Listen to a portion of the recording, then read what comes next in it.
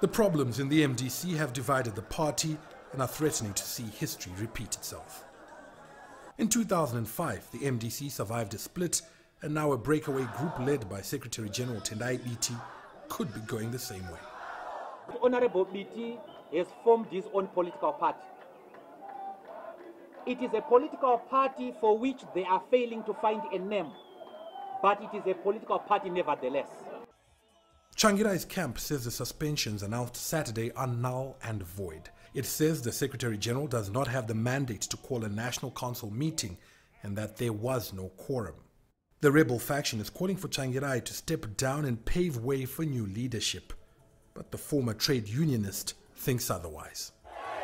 Morgan Tsvangirai insists that he still has the backing of the masses.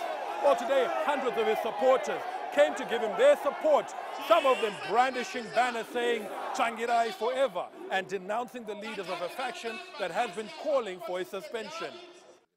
Analysts say the problems run deeper than just popular support. It's not a question of whether, you say, I still have control of the grassroots. It's a question of whether you are adhering to the principles and values of the political party that you stand for.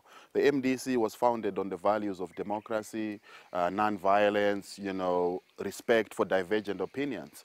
Tsvangirai is accused of silencing talk about leadership renewal and persecuting dissenting voices, violating the party's constitution to do so. His supporters deny this and argue the battle is an ideological one. This struggle is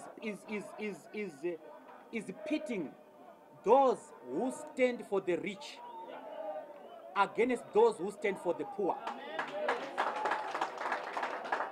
This struggle is for the poor and the downtrodden masses. And Morgan Tsvangirai is an epitome of that struggle. For now, Tsvangirai seems to have the upper hand. The legal case, based on the party's constitution, favors him, and there are still hundreds singing his name. But it remains to be seen if his party can withstand yet another split and still be able to challenge ZANU-PF come the 2018 polls. Farai Makutuya, CCTV, Harare, Zimbabwe.